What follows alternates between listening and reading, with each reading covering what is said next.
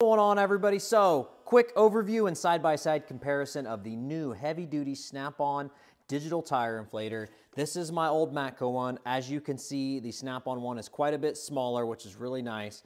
One of the key features I really like, which seems so simple, is the battery is right here. You just pull the cover off, AAA, real easy, versus my old Matco one. You had to run the screwdriver through here, pull the cover off, and change it that way.